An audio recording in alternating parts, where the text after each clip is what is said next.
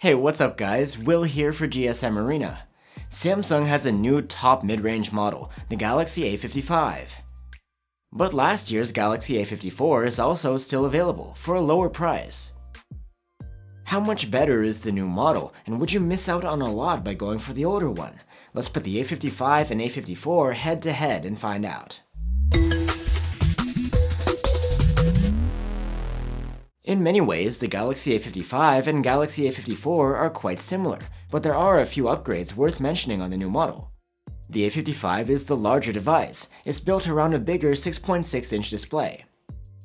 And that display is protected by tougher Gorilla Glass Victus Plus compared to Gorilla Glass 5 on the A54. Besides that, both phones have a similar design, with a flat glass back. You will see a difference on the frame though. The A55 is made of aluminum instead of plastic, and is flat, not rounded, with an elevated portion where the buttons reside. When it comes to ingress protection, both phones have the same IP67 rating, so there's no difference there. Like I mentioned, the A55 has a 6.6-inch OLED display with a 1080p resolution and a 120Hz refresh rate. The A54's display has very similar specs, except of course it's a bit smaller at 6.4 inches. Content looks equally good on both panels, and you get the same brightness and refresh rate handling. Both phones support HDR10+ video too. You also get a stereo speaker setup on either phone. The A55 has gotten an upgrade though. It's a bit louder, and it has better bass and cleaner sounding vocals. Another difference between the phones is the chipset. The Galaxy A55 uses the new Exynos 1480. The Galaxy A54 on the other hand uses last year's Exynos 1380 chipset. In benchmarks, the A55 scored significantly higher scores. The difference isn't massive, but it's there, and this might matter if you're into heavy gaming. Still though, both phones provide a snappy experience for your everyday routine tasks.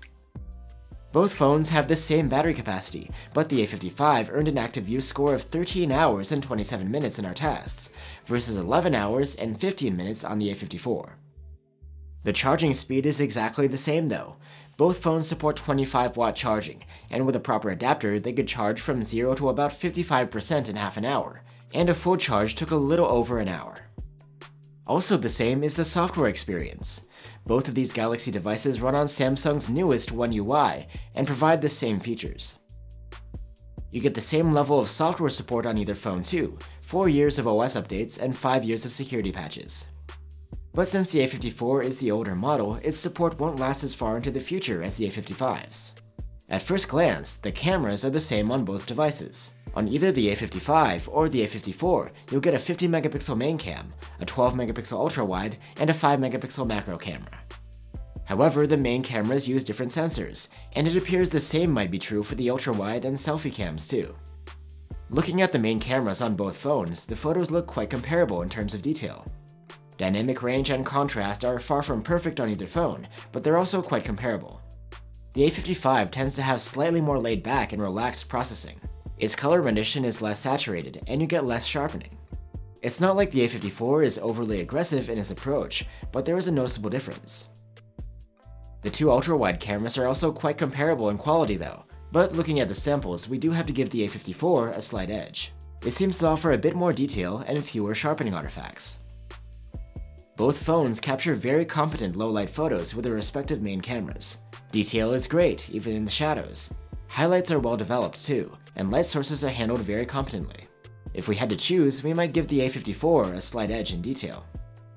The ultra-wide cameras do reasonably well too. Again, it is quite comparable in overall quality. When it comes to 4K video recording, it seems that the A54 has the edge. Both phones have plenty of detail, though the A54 produces cleaner and sharper videos. It also does a bit better with the dynamic range. The colors are very similar, though the A55 has a slightly more saturated palette. When it comes to ultra-wide 4K footage, there isn't a major difference in overall quality. The A54 might have a bit more sharpening.